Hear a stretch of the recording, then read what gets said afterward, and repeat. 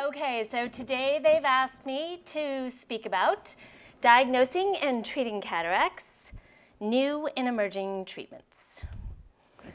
So just to begin, some of you may already know this, but before I start any talk on the eye, I'd just like to go over the anatomy of the eye so we all have the same definitions. Basically, this is the eye cut on cross-section, and let's see if I have this. Yeah. Okay, so the front of the eye, is normally we see the eye, and the very front part is the cornea. That's the clear part. And then the next part that you see behind the cornea is the iris. That's the colored part that opens and closes to create the pupil. Behind that is our natural lens. The back of the eye is filled with vitreous, which is a clear jelly-like substance. And then the very back has a very thin layer of cells called the retina. That's the part of the eye that we use to see. And it sends electrical signals through the optic nerve to the brain, and that's how we visualize our world. So there are myriad reasons why we have decreased vision as we age. Some of the most common are just a few I'm going to go over today. Often it's just glasses. There are a variety of medical diseases that can affect the eye as we age. People are always worried about age-related macular degeneration and glaucoma, and then the talk itself is going to focus on cataract. But just again, so we all have an understanding of all the different things that can happen to our eyes before we focus on cataracts and why it's important to get eye exams, I thought I'd go over the most common ones. So often you just need a new glasses prescription. On the left is the term myopia. This is something a lot of people are familiar with. It's also known as nearsightedness. And people can see up close without glasses, but need glasses for distance. Often they need them earlier in life, but they often need to update them as they get older. And as they get older, sometimes they can still remove their glasses and read because at a natural state, their eyes can see up close. On the right-hand side is something called presbyopia. This is something that right around age 40, people sometimes start to notice, where they can still see clearly in the distance, but the eye can no longer accommodate like it used to when we were 15. And so the first thing people notice is, oh, maybe I need some reading glasses or computer glasses. And eventually, in order to see well at multiple distances, your ophthalmologist may recommend bifocal or trifocal or progressives, which are the kind where there's no line and you can see at different distances. So what about medical diseases and vision? The most common ones that affect vision as we age are high blood pressure and diabetes. This is just a schematic on the left. That's the retina, and that's how diabetes starts to hurt the retina if the blood sugar's out of control. You know, you can have a little bit of bleeding, a little bit of exudate, and then if it continues to be out of control, you can have growth of abnormal blood vessels. And if left unchecked, this is sort of an artist's rendering of what your vision might look like if you were to have those abnormal blood vessels. So this is why with high blood pressure or diabetes, and just in general, it's good to get eye exams to prevent this kind of thing. All right, what about age-related macular degeneration? Well, if we all lived to 120, we would all have it. It's slowly progressive, and at first, it's actually not that much of a problem, but it is something that you want to get checked because the most common type, dry type, we often recommend that patients start using vitamins and things like that to prevent it from progressing so quickly. And this also occurs in the retina, which is in the back of the eye. And this is an artist's rendering of what happens to your vision with macular degeneration, where you just get central loss, but peripherally you can still see fairly well. Glaucoma is a disease of progression where the pressure inside the eye is too high, and it pushes on the retina as well as the nerves, which just start to have difficulty continuing to do their job. So this is an artist's rendering of what your vision might look like with glaucoma, where you have peripheral vision loss first, and so you may not pick it up, which is why it's important to have regular eye exams if you have glaucoma, because if you don't pick it up in the periphery and treat it with drops or surgery, it can actually progress to central visual loss.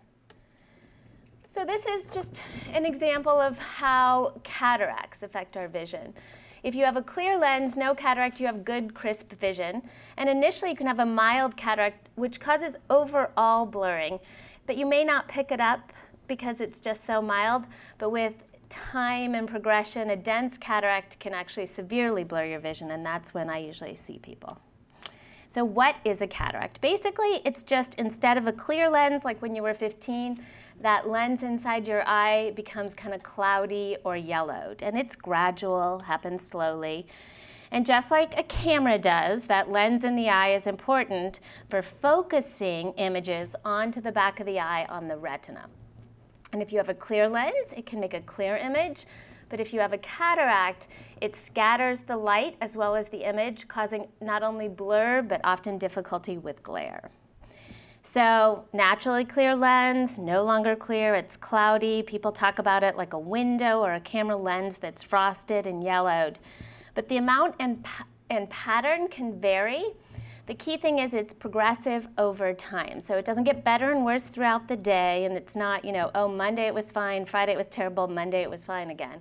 It's slowly progressive over time.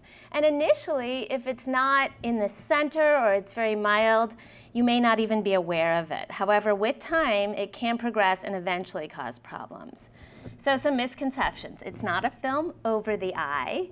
It's unrelated to the use of the eye, so you're not going to make it worse by sitting in front of your computer. It doesn't spread from one eye to the other. Usually you have cataracts in both eyes, although one may progress more quickly than the other. And luckily for us, in the United States, it's not a cause of irreversible blindness because we can offer people cataract surgery. So these are some of the common symptoms people come into my office with. They have blurry vision. Often they have glare or light sensitivity, so they'll be really bothered by oncoming headlights at night while they're driving, or street lamps will have a halo around them. They may also just have poor night vision in general, so they feel like they have to go home and turn on all the lights in their house at night. I have patients who notice difficulty with contrast. They'll pick that up when they're trying to read a glossy magazine most often. Or I have people who say, you know, I just have to turn on every light and put it right above me in order to read comfortably. Some do notice fading or yellowing of colors. Sometimes it's not the patient. My husband wanted me to point out that his father just kept wearing pinker and pinker shirts. And he kept saying, no, it's actually salmon. People also, and then it went away and his wardrobe changed back. Double vision in one eye. Sometimes people even have triple or quadruple vision in one eye. Okay, so I'm going to try and toggle between these to show you guys some videos. And this is just an overview. This is the eye, and this is the same eye on cross-section. And as you can see, here's a perfectly clear lens behind the iris.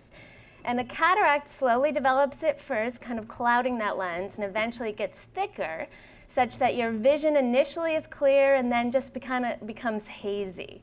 And as I was saying, it's very similar to a camera, where the camera lens is important for focusing whatever image is coming through, and it focuses that light onto the film inside the camera, and this creates a perfectly clear picture.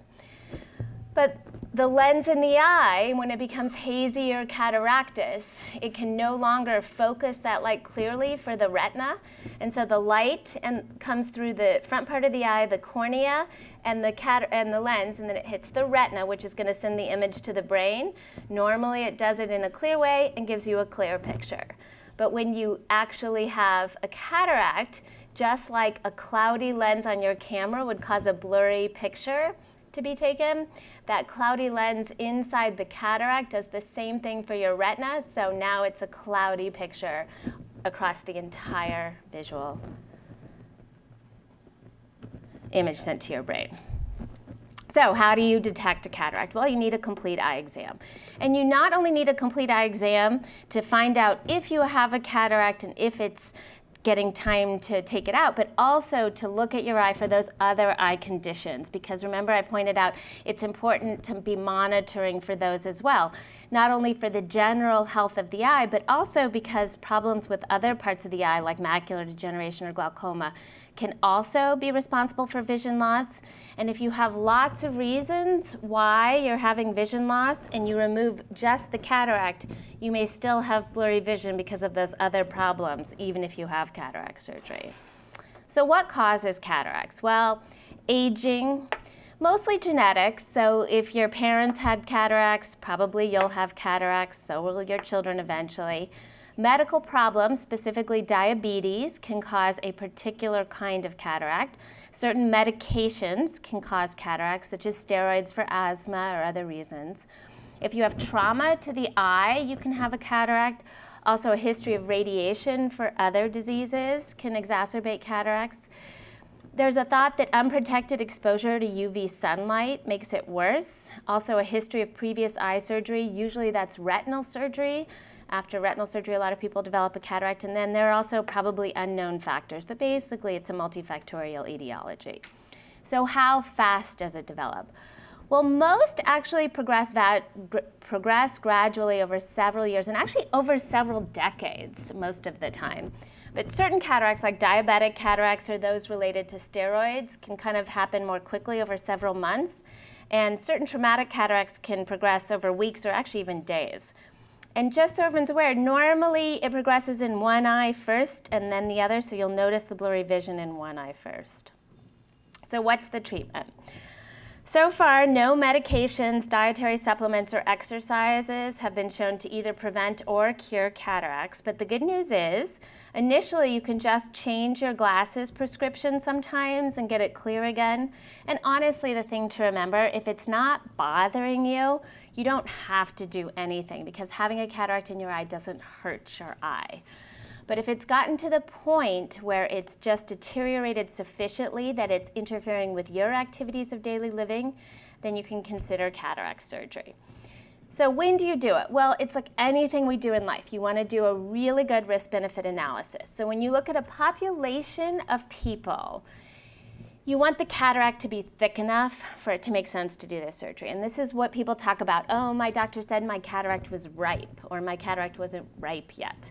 That's what they're kind of referring to. And usually that's when the vision is worse than 20/40, even with your new pair of glasses on.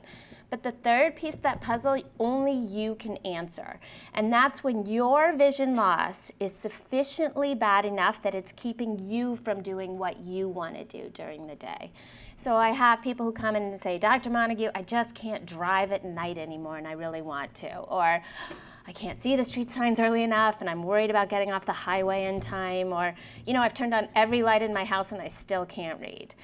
But you want to make sure that, you know, even if you're having symptoms, the benefits to you outweigh the risks. So if you come in and you say, you know, I don't feel good driving at night, but I never drive, my spouse always drives, I'm fine with it, then you don't need cataract surgery.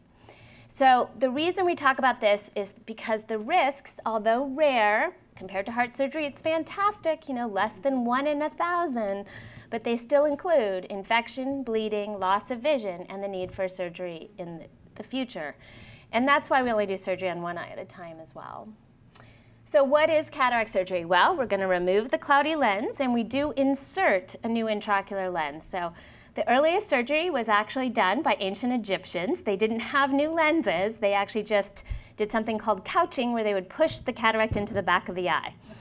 And, but it's one of the earliest known surgeries to man. Luckily, we've progressed since then. And today, 3 million Americans have their cataracts removed annually. So how is it done these days? Well, I make a small incision. It's actually less than 3 millimeters.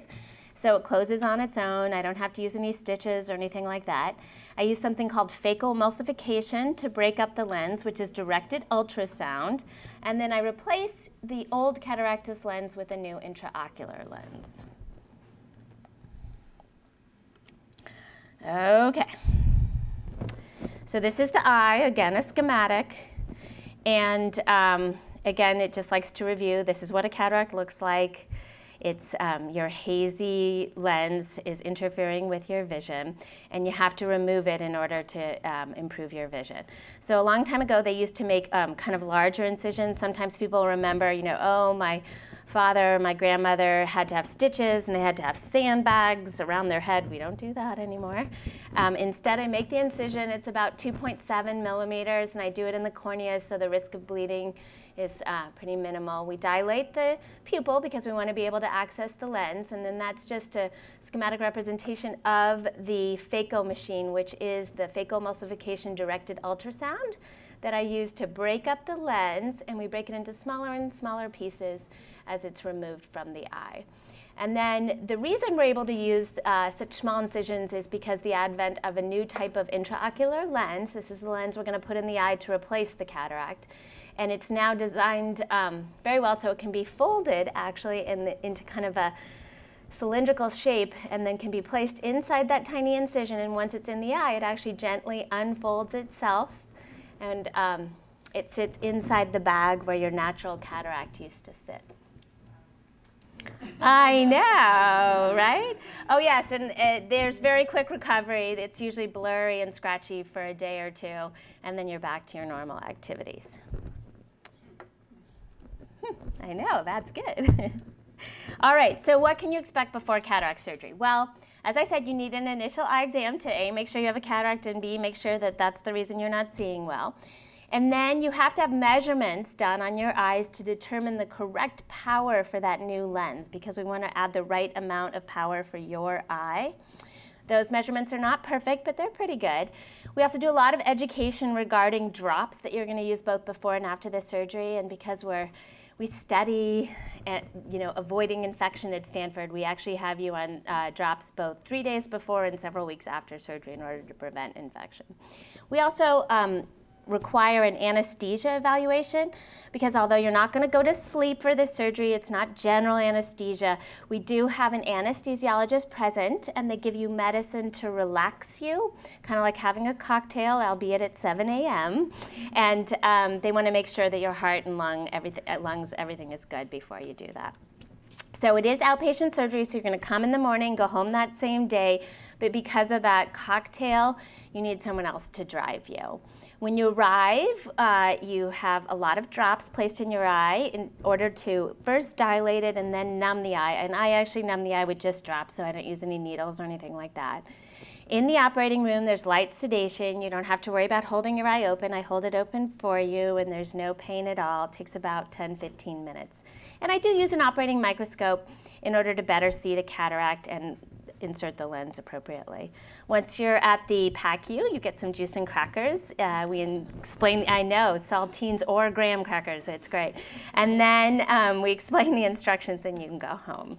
After the surgery, as I said, it's normal for the eye to be red, blurry, sensitive to light and scratchy, and the drops do help with this. As far as activities, no sandbags, but no eye rubbing, and that's because I don't put any stitches in there. And no swimming, jacuzzi, steam room, just because odd things grow in those places, and no heavy lifting. And those are only in place for 1 week, and after that you can go back to your normal activities. I also ask that you tape a shield on when you're sleeping for a week, just so you don't accidentally rub your eye while you're asleep. And then you can get new glasses about a month after surgery. So, because this talk, they wanted me to focus on some of the newer techniques that we use in surgery, I'm going to talk about some special situations for cataract surgery, and these are things that we see more often at Stanford, because we're Stanford than you might have someone in private practice talking about. And I'm going to start with traumatic cataracts. So trauma can cause or exacerbate an existing cataract. It can also cause damage to other parts of the eye. And so it's important to realize that if you do have damage to the retina, that's not going to be fixed with cataract surgery. But the other thing it can do, it can damage the zonules in the eye, and this can complicate surgery and sometimes even necessitate the need for the lens to be placed in an alternative position. And this can happen even if you had history of trauma when you were a child or when you got in a fight when you were 15. So it's important for us to be prepared for this. And basically, what's a zonule? This is just a cross-section of the eye. Again, that's the cornea. The kind of darker brown is the iris, and this is supposed to represent the phaco machine, which is in there removing the cataract. And you can see the cataract sits inside that capsular bag, and that capsular bag is attached to the side of the eye with some little strings there. Those are the zonules, and they're very much like springs on a trampoline. They hold the bag in place during surgery and once your new lens is in there. And if you have trauma, you can actually hurt those zonules, and they can be loose or missing, which can compromise the stability of the bag both before, during, and after the surgery. So, luckily, they've invented something called a capsular tension ring. And basically what happens is we put this inside the eye during surgery if we notice or know ahead of time that there's zonular problems. And this stabilizes that capsule so that I can effectively remove the cataract and put your new lens in. And this remains in the eye, no problem after the surgery. Okay, and so this is a video. Oh. Which was, oh, that was loud, sorry guys. Which was made by someone and submitted to one of our national meetings, and it won the 3D video competition. So the guy who made it wants to show you how good he is at showing you 3D. So he's gonna show you how it's pulled into the special instrument from the doctor, for the doctor from above as well as from the side. Oh, look how simple that is. He's so good. But he did win. It's actually a really nice video. Okay, and this shows it being introduced into the eye. The cataract in this particular example is gone. It goes inside the eye very easily, and he wants to show you it's flexible. I know, it's nice, right? And that's good because sometimes you need to be able to move it to that site of zonular compromise. So this is a picture of zonular compromise, and you can see the bag looks a little funny because its springs are missing. And so this shows that it's put into the eye, and then you can centrally put it into place. So that's great. And that's his name. He's Russian. I can't pronounce it. Okay. So what about other examples when we might use that special capsular tension ring? Well, there's something called pseudoexfoliation, which actually a lot of people have, especially people of Scandinavian descent. And it's officially a peculiar substance, which you see on the lens capsule. It's actually deposited throughout the body, but the only place we really care about it is in the eye. And it causes problems with the zonules, which is why we sometimes need to use that ring. But it also increases the risk for glaucoma. So anytime I see this in a patient, I refer them to a glaucoma specialist, and they do just a regular glaucoma workup, which includes imaging of the optic nerve in the back of the eye, as well as visual field testing. But because it can cause zonular compromise, we do sometimes put that capsular tension ring in. Okay, and for some reason I'm missing a little slide, but I'll tell you. So the other thing that's important in either of these cases is sometimes if the bag is sufficiently compromised, I do need to place the lens in a different part of the eye, and we can put it in front of the iris, in which case it's called an anterior chamber lens, or sometimes we can suture it into the back. But the important thing for patients is that there's no difference in visual outcome. It just means your surgery takes a couple minutes longer. So what about cataract surgery and Flomax? So I get asked this all the time because now Flomax commercials are on television, and at the end they always say, ask your eye doctor if you're on Flomax. So the reason is because Flomax does work very well to relieve symptoms of prostate enlargement by relaxing smooth muscle, but it has this side effect in that it relaxes the smooth muscle of the dilator muscle of the iris. And the reason this is important is because I know I should do that video. The iris has to be very well dilated in order for me to see the cataract, to remove it, to do the surgery. And this Flomax reduces the dilation, and it also causes a change in the tone of the actual muscle itself, so the iris can become floppy during surgery, and it can get in the way of the surgeon. And interestingly, this is an irreversible effect, so stopping the Flomax doesn't help. So, because of this, I use modifications in my surgical technique in any patient who is either currently on Flomax or a similar drug or has a history of having been on it. I use stronger dilating drops. I sometimes even put dilating medicine into the eye before I start the surgery. I use a special viscoelastic substance to stabilize the iris. But the other thing that's recently become something that's more available is either iris retractors or iris rings. Oh, the slides just got mixed up. That's the special anterior chamber lens, and that's the sutured lens. But we're past that now. Okay, so here are the iris stabilizers.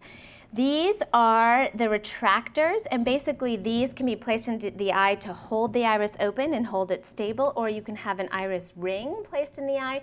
But these, unlike the capsular tension ring, are only placed into the eye temporarily during the surgery, and then they're removed. And again, the key take home is it makes my job much better, but it has no effect on the patient other than the surgery may take 12 minutes instead of 10 minutes. So are there alternative medications you can use if you do have an enlarged prostate? Yes. But who should you ask about those? Your primary care physician. And that's because although there are alternative medications that work in a different way and have a less severe effect on the pupil, as well as other medications that have alternative mechanisms, anytime you're choosing a medication, you want to do it with your regular doctor so that they can talk to you about the side effects and other disease processes that you have going on. But most importantly to me is that if you do have a history of this, is that you mention it before the surgery so that I can be prepared to do the surgery effectively. So what about astigmatism? Well, this is a special situation where people, and a lot of people have astigmatism. What does that really mean? It means that you have more power in one axis of your eye than in another. So people try and describe it, they say that maybe your cornea is more shaped like a football than a basketball. And what this does is it causes blurry vision throughout your life, and we correct this normally with glasses or contact lenses, or sometimes people choose to have it corrected with LASIK. And the great news is, after cataract surgery, your astigmatism in your cornea will still be there, but you can still correct it with glasses, contact lenses, LASIK if you're a candidate. But there is a new option. There's a special intraocular lens that can be placed during cataract surgery that can manage some of that astigmatism, and it's called a toric lens. It's very similar to the conventional lens I keep showing you, except that it has more power in one axis. So what I do is I center or align it inside the eye to counteract the natural astigmatism, and it therefore reduces some need for glasses after surgery. This just is supposed to show someone who has no astigmatism on the right-hand side. Their eye is like a basketball, but they're like a football on the other side. So they have more power in the horizontal axis, and you would place the lens with the extra power in the vertical axis so that they could counterbalance and therefore reduce the need for glasses.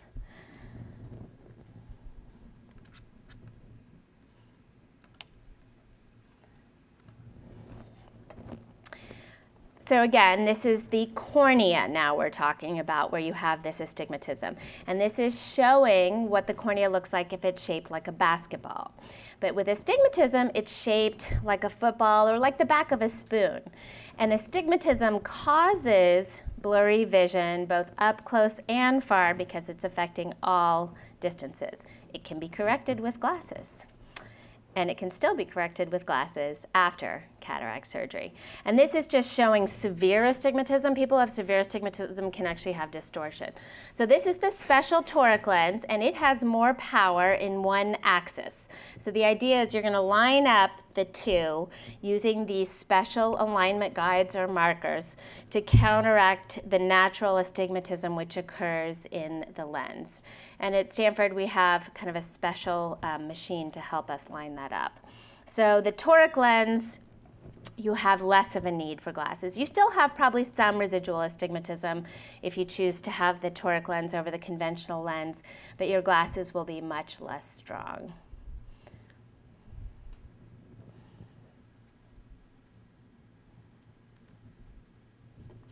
Okay, so people are all excited about the fact that you can now use the laser to assist with cataract surgery.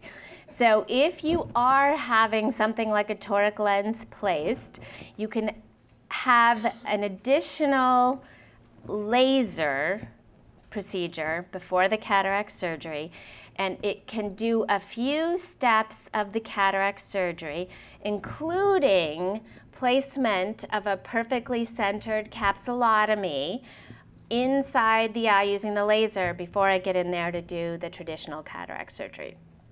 And this laser-guided centration is more important when you're placing specialty lenses, such as the toric lenses I was talking about for correcting astigmatism.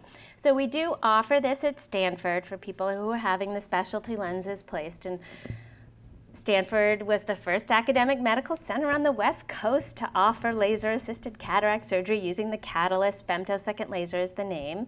It's actually based on technology developed at Silicon Valley at a company with its roots at Stanford, not with me.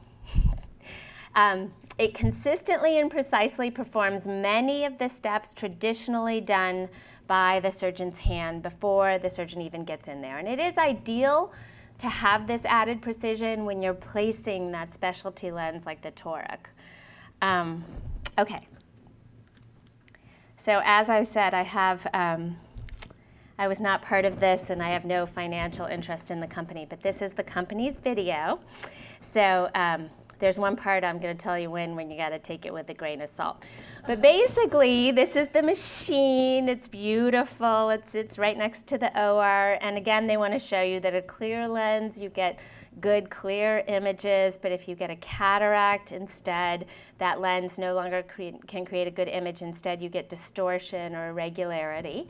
And this is supposed to be a nice view of the bridge with a clear lens. And this is how it looks with slow progression with a cataract. And then if you put them side by side, you see that it's actually pretty dramatic. And perhaps this person would need cataract surgery. And how do you fix this? You remove the cataract magically on this video, and then you put a new replacement lens in, which once again can provide perfectly clear vision. So it's the company, so they want to show you the machine and they want to tell you that it is comfortable, all these wonderful things. But for the purposes of this talk, the big question is how does it work? So basically, every person's eye is different. So the first thing the machine does is it does a 3D image and map of your specific eye. And the reason it needs to do this is because it has to be based on this specific 3D structures inside your eye, and it's going to follow that map. And it's going to show you kind of the traditional surgery, the incision, that's the 3mm incision, and this is a smaller incision on this side, are made. And then here's the part you're going to take with a grain of salt, because this particular surgeon they're having make the capsulotomy, I think, has the worst tremor I've ever seen. It doesn't really look like that. But they want to make it dramatic. So it usually looks a little bit better than that. Okay, so here's how the laser works. It pre-places the incisions before you get in to do the surgery, and the incisions are created by the laser, so you can place them exactly where you want to place them. And here's where it really shines, is that it can then use the laser to create a perfectly centered, perfect circle. And you know, surgeons who are doing this are good. Their circles don't look like that, but the laser really is perfect every time. And again, they showed you a very dramatic comparison, but studies do show it's about 10 times more accurate than the traditional capsulotomy. The other thing the laser can do is it can break up the cataract into little pieces using laser energy before you even get into the surgery suite. And so once you get in there, the capsule that's been, the capsulotomy is removed, and basically they're showing you on the left side, the traditional surgery, they're using phacoemulsification, just like we always do, to break up the lens into the little pieces, and then they're removed from the eye. And they're trying to show you on the right-hand side, because they've pre-broken the lens, perhaps you need to use less phacoemulsification energy to remove the cataract, and so less energy from the ultrasound is going into the eye, and it's a little bit quicker. And here's where it's important, though, is what I was talking about, is if you're trying to line up that special toric lens, having a perfectly centered capsulotomy can definitely assist with that. And it assists not only with aligning it in centration, but also with tilt, which can be important if you have a lens that has more power on one side than the other.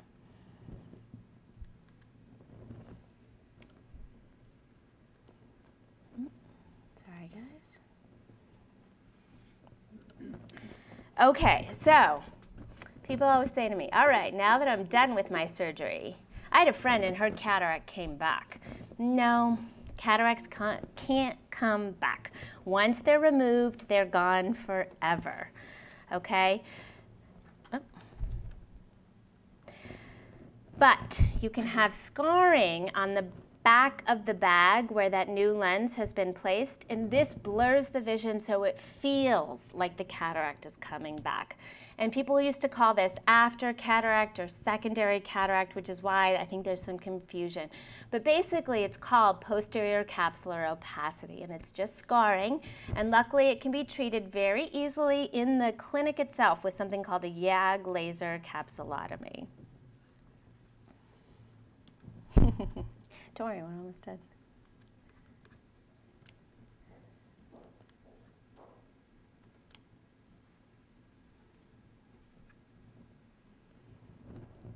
Okay, so this is why everyone thinks their cataract's coming back, because it looks the same. All of a sudden you're like, wait, it's blurry again. That's not what I wanted. So this is showing the bag itself, and you can kind of see that the lens is in there, and it's gotten some scar tissue on it. It's actually a natural healing response. It happens in almost 1/3 of all patients who have cataract surgery. But luckily you don't have to go back to the operating room. It's not another surgery.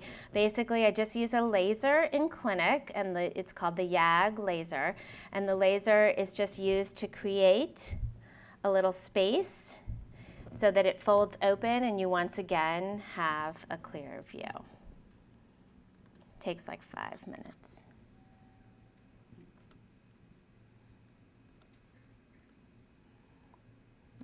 Okay.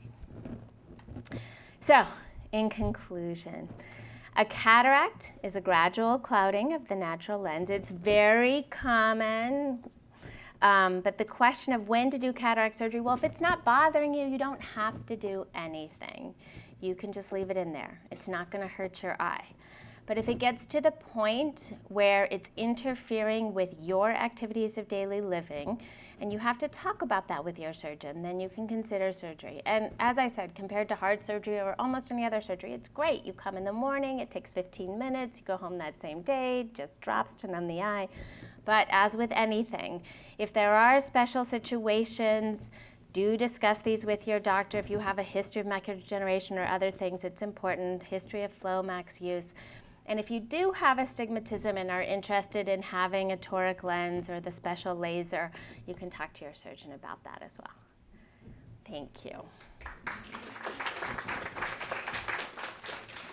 All right, and I think we're supposed to have some questions if people have questions. Yes? I think most of the people here are probably on Medicare. Does Medicare cover all these things? Medicare covers, it was explained to me, Medicare likes to cover vanilla ice cream, but not chocolate sauce. So Medicare covers cataract surgery on both eyes. Some countries, they only do one eye. Medicare in the United States covers it on both eyes.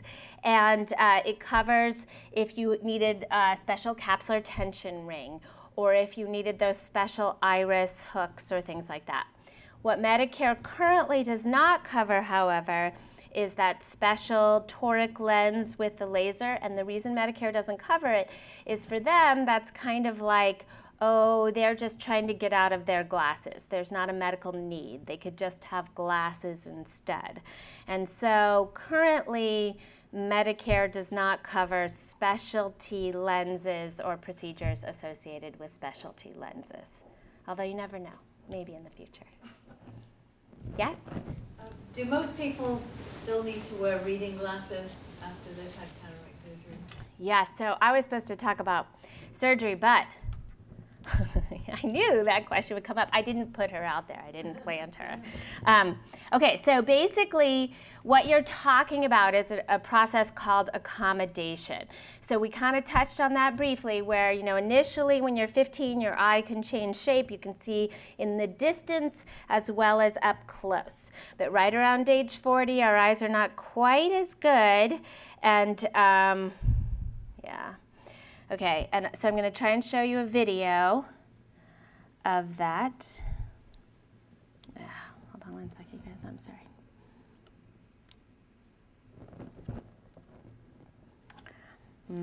give me a second. Because basically the reason people all talk about that is there are some new lenses. So basically this is showing you how your vision looks, right? And when you're 15, you can kind of see, oh, I'm not sure it's playing. Oh, sorry guys. In the distance and maybe up close. And then with time, around age 40, 45, you start to notice that you can't see up close. And this is because, oh, hold on one second, let me just tell you. The natural lens can no longer move. And so with cataract surgery, you put in a new lens, and just like your 50-year-old lens that doesn't move, that new lens doesn't move. Okay? And so you can't accommodate. So after cataract surgery, you might be able to see into the distance, but for reading up close, you're still going to have to put on reading glasses even after cataract surgery in order to make that clear. And it will be clear with your reading glasses on after cataract surgery. And this is, now they're going to explain it to you. So basically, this is just the way the lens moves when you're 15, and it can see in the distance and up close. And that's why you're able to do it when you're 15. You just pull it up and you accommodate. That's the term we use to say that the lens is being moved by those muscles so that you can see up close when you hold something in front of you. And in fact, I have a 6-year-old and he's always handing me things right here, and I'm like, oh, okay, can't quite see it that close anymore. But with age, you have presbyopia, which just means lack of accommodation. And at first, we all try to push it out, and then at some point, our arms just aren't long enough, and we have to put some reading glasses on, or that's trying to show you bifocal so you can see in the distance and up close. And the conventional lens implant that is paid for by Medicare does not correct this. Okay, so there are on the market different approaches to fixing this. There are two basic designs, and there are a lot of different companies who will tell you that they have a different design, but two basic designs are currently available. The one on the right is a different design than the other two, and basically the two on the left are concentric circles, and every other circle is focused on distance vision, and every other circle is focused on near vision.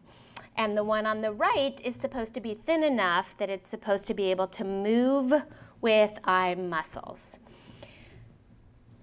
There are a lot of surgeons who are putting these in people's eyes. And I'm not sure they're perfectly designed yet, although I am hopeful that future designs are coming that will be improvements on these designs. There's one in particular that's kind of exciting. It's a local company. It's called the Power Vision Lens, and it's designed. It's not available yet. I should tell everyone that. It's designed to have kind of bladders around the edges of the lens, so that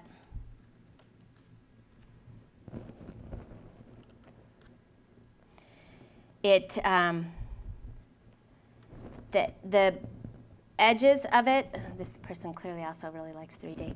The edges of it are supposed to allow it to move with the natural eye so that it's more like the 15-year-old lens. So basically it's thought to be placed in the eye, and then it's going to use the natural muscles to change those bladders on the edges so that it actually changes shape. The fluid is pushed in this sort of proprietary way to change where the lens is located. So this is just how it works inside the eye. So the natural muscles move the lens just like they did when you were 15, and that causes the fluid to go into the middle lens and push it forward and back, just like your natural lens used to.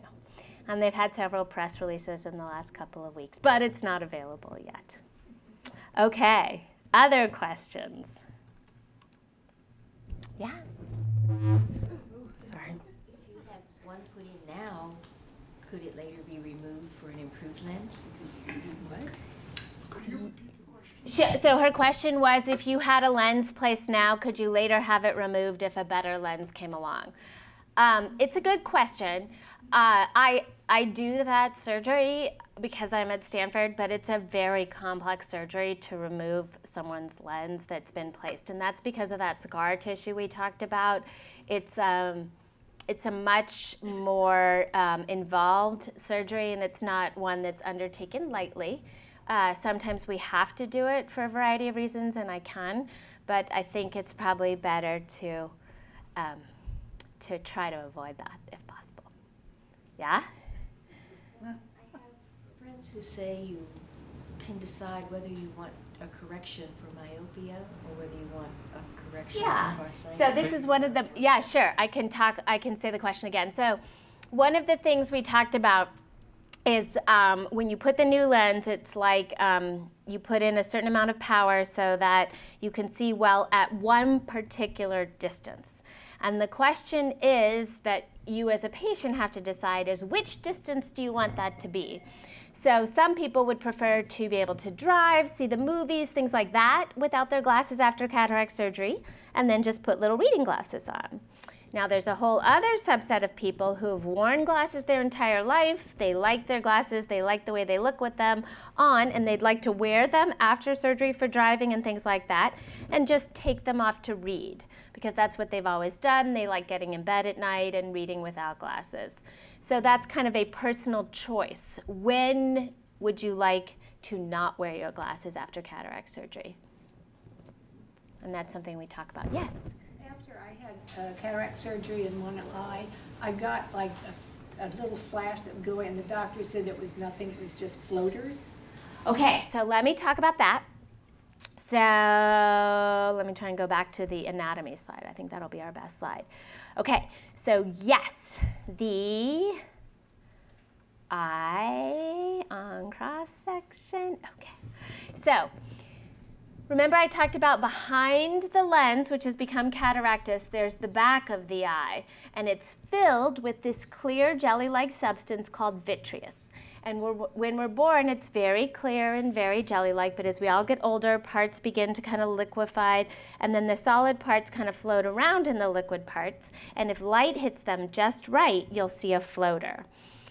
Not dangerous in and of itself. However, the vitreous is attached to the retina in a couple different spots, so as it gets more and more mobile, it can actually tug on the retina, and the retina has no way of sending to the brain a message, I'm being tugged on. So instead, it sends flashes of light. And so people see flashes of light. Now, if the vitreous tugs on the retina and detaches itself, not a big deal. That's fine. Our vitreous can move around. It doesn't hurt our eye. We just see some floaters. But if, as it's trying to detach itself, as it becomes more mobile, it actually tears a little hole in the retina, then that fluid can actually get inside that hole and push the retina off, and then it's not a vitreous detachment, it's a retina detachment.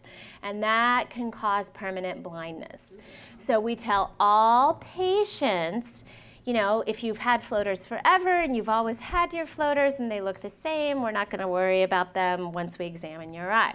But if you ever wake up one day and you have hundreds of new floaters or flashes of light, or a curtain that's coming across your vision, it doesn't have to come down, it could come from the side, then eat and drink nothing, because you may need surgery, and call your retina doctor.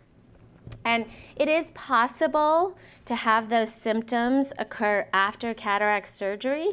Basically, what it means is if you have, you know, a few floaters, your doctor needs to do a full eye exam to make sure you don't have a retinal tear. And as long as you don't have a retinal tear, you're okay. But if you did ever experience any of those other symptoms, it would be important to call right away in order to preserve your vision. Well, it is dangerous because when you're driving, what it does, it stops you from seeing. Oh, the floater? Yeah. Yeah, usually did you only have cataract surgery in one eye? Yeah. Yeah, so often floaters, if you have just good vision in one eye, are very bothersome, but as soon as you have good vision in both eyes, then the brain kind of knows to ignore, whenever it sees a floater in one eye, it just pays attention to the other eye. Okay, and I think there was a question all the way in the back, yeah? The quality of the lens you put in, does it vary a lot with Medicare, the insurance No. Medicare pays for a state-of-the-art, fantastic lens. It's wonderful. It has UV protection built in. It has wave front. It's amazing. Yeah, you never have to wear sunglasses again. It's wonderful. The only thing Medicare doesn't pay for is that special lens that has that special power in one axis, because they think that's like trying to get rid of glasses. It's like plastic surgery, so they don't want to pay for that. I have contacts that are monovision. This one's distant, or this one's close up and this one's distance. Could you put one for distance and one for reading in? Yes, so I'm not sure if you guys are all familiar with that. So what she's talking about is in contact lenses, she has one eye that she uses for driving and one eye that she uses for reading. So the eye that she uses for driving, if she were to cover her reading eye, she couldn't read with it. And the eye, the exact opposite is true as well. If she covered her driving eye, she'd be able to read with her left eye but not see in the distance with it. But together with both eyes open and her contacts in, she can see it both. So yes, in patients who have done that with contact lenses and loved it, I just do the same thing with cataract surgery, and I set one eye for distance and one eye for near, and they never have to wear glasses again. And Medicare pays for it, so it's fantastic. The key thing is, though, with monovision is 1/3 of people love it, 1/3 of people think it's okay, and 1/3 of people can't stand it. So I never do it permanently in the eye unless someone's tried it with contact lenses and really liked it, because I'm just a conservative person by nature. Okay. Can you use contact lenses rather than glasses to make the correction? Are they equivalent, or is there any distinction? After cataract surgery, you're talking about? Yes, after cataract surgery, you can use whatever you like. You can use glasses, contact lenses. If you're a candidate, you can have LASIK, whatever you prefer. And they work just as well? Yes. Yeah, I had some eczema on the corner of my eyelid here, so I put some cortisone there. And then I read or heard someplace that cortisone cream can cause cataracts. Yeah, so that's what I was talking about with the steroid. It can, probably just on the edge. It's, one time or for a couple of days, it's not going to be a problem. But yes, steroids in the eye, if you have to have them for an inflammatory process, especially one that's chronic, can cause it. Nasal steroids, because there's a connection between our noses and our eyes, can sometimes cause it. Steroids you take by mouth, steroids you take with an inhaler. But the way cataract surgeons look at this is there's probably a good reason you're on the steroids, and I can always fix the cataract. So, okay, yes? What are the special concerns if you have glaucoma? So glaucoma is a disease that can cause vision loss, and cataracts can cause vision loss, but cataracts are reversible with cataract surgery. If you already have loss from glaucoma, that can't be fixed with cataract surgery. Cataract surgery, actually, a couple of studies have shown that it can, just by itself, decrease the pressure a few, well, I'm not sure how many points, but enough that sometimes people actually can get off a drop or two if they're taking them for glaucoma. There are other procedures that you can do in conjunction with cataract surgery for glaucoma if it's indicated that you need some sort of surgical intervention for glaucoma. So you can kind of do 2-for-1 kind of surgery. But are you more likely to have complications? Oh, from the cataract surgery? No. Well, okay, I should preface that. So there's certain types of glaucoma where if you have a very small eye and a very narrow angle is what it's called, then you might be at certain, an increased risk for certain complications. But again, I don't know. I do the surgery a lot, so we just take precautions. So not usually. Yes? Do you work with VA patients? Yes. I actually did my residency at Stanford, so I did a lot of patients' care at the VA when I was a resident. And I just recently agreed to go over there and do some attending because I love the VA too. Okay, yes? If you have cataract surgery and then in the future develop like macular degeneration, does the type of lens that you choose to use you talked about a couple different ones. Is there something to watch out for in that event? Which lens you would choose so that you could have good treatment for macular degeneration in the future? Oh, I see your question. Yes. So there's a couple different answers to your question because your question's broad, so let me just break it down a little bit. So patients who already have macular degeneration, who are going to have cataract surgery, I put in a lens that has not only UV protection built in, but also blue blocking because that's thought to be protective against macular degeneration, so hopefully it helps to slow that progression. Speaking with my retina colleagues, they would prefer that patients have a more conventional lens with cataract surgery, so not one of those multifocal ones with the concentric circles, because although for the patient you're supposed to be able to see every other circle in focus, when you look in as a physician, you see every other circle out of focus, and it's difficult to get a good image. So I think they are a little less enamored with the multifocal lens option in patients that need to have good retinal exams. Sure. What is macular edema? Macular edema is swelling of the macula, or the fovea in this particular example. So that's in the retina, and it just gets swollen. It can get swollen because you have macular degeneration. A long time ago, there was something called Irvine-Gass syndrome where people would get macular swelling after cataract surgery. That doesn't really happen anymore as often just because we treat the eye with anti-inflammatories, at least at Stanford, both before and after the surgery. You can also have macular swelling if you have diabetes. Remember that picture I showed at the front? And again, all it means is that there's edema or swelling in the macula, and it can be treated often with drops or sometimes injections to help with it. But it does cause blurry vision. Did I answer your question? Okay, yeah? Yes, I use blue light therapy for circadian rhythm issues, and based on what you just said to this woman about blue light, does that mean that blue light therapy can cause macular degeneration?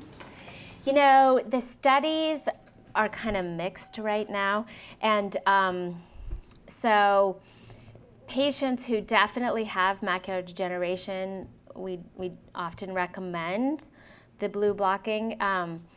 But in patients who have circadian rhythm issues, we often will put in a lens that has UV protection, but not the blue blocking portion. And then I just educate those patients that if they're going to go out into the sun, they can buy independent blue blocking sunglasses to wear, because there is some evidence to show that blue light is important for circadian rhythms. But it can cause macular degeneration? Or are you saying there are some studies to show that blue light can exacerbate a certain type of macular degeneration. Yes? I had cataract surgery on one eye. Afterwards, after a couple of years, the eye becomes very cloudy. So when I'm getting the second one done, I was wondering what can be done to avoid that. So without examining your eyes, it's hard to know why your eye became cloudy. As I was kind of showing that video, the most common reason is because of that scar tissue on the bag the lens is placed in. But if you do have that scar tissue and you have an exam, your doctor would be able to see that scar tissue and would probably offer you the laser capsulotomy, which should improve your vision again if that's the only reason you're having decreased vision in the eye that had cataract surgery. And you could do that before proceeding with the second eye, just to kind of maximize the vision in one eye before you do the other eye. And as I said, it takes like 5 minutes in clinic to do it. As far as preventing it the second time, I do a variety of techniques in the surgery to try to decrease the risk of it happening. But if it happened in the first eye, it may very well happen in the second eye. The good news is it's fixed in 5 minutes, so if that's the reason, it shouldn't be a cause for sleepless nights. What you're saying is different techniques may reduce the chance of having that happen. Maybe. But if it happens again, it's pretty easy to fix. Yes? I have a cataract just beginning. It's no problem at all at the moment. But if I were to keep UV rays out of my eyes. Would that help it? There are some studies to suggest that prolonged UV exposure can exacerbate them, so they can be worse in people who live at high altitudes and don't wear sunglasses, or people who ski or do a lot of hiking without UV protection, sailors, things like that. So perhaps that would help, but as an eye doctor, I recommend UV protection anyway, so I think you should do it. I said as an eye physician, I recommend UV protection all the time anyway for my patients, so yes, I think you should wear sunglasses. Protection in these glasses. Perfect. At least I'm told I do. Yes. I don't know if I do or I don't. Yes, I think you probably do. Yes, I think it's good. And then also because I'm a doctor, you should protect your skin as well. Oh, good. Okay, yes. My question's a good tag onto his. With the standard cataract surgery, does the lens include UV protection, or is that just in special surgery? No, well, every lens I put in, Medicare pays for a lens that has UV protection. All insurance pays for a lens that has UV protection. Good question. Yes?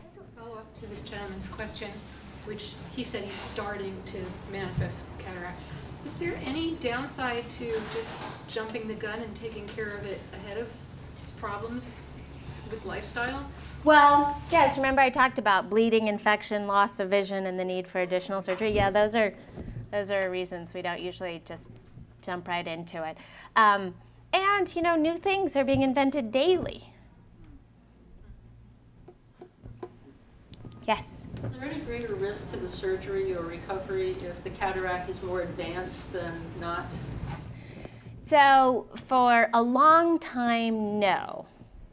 But then at some point, the cataract gets thick enough that you have to use a lot more energy to remove it. And at some point, it gets thick enough that, do you remember that larger incision? You have to do the larger incision, and you have to put sutures in. And, you know, I can do that surgery. At Stanford, we do it. It's more of a third world approach to cataract surgery, and it works. It takes longer for the surgery as well as longer to recover, but it does work. More questions? I feel like you're about to raise your hand. I have a friend that just had cataract surgery, and she developed an infection of the lacrimal duct. Now she has had surgery related to that. Is that common? I mean, people sometimes get it, but it's not common, and it's not usually related to cataract surgery. Okay. All right. I think that's the end of the group questions, but I'll be here for a few minutes if you guys have individual questions. But thank you for coming.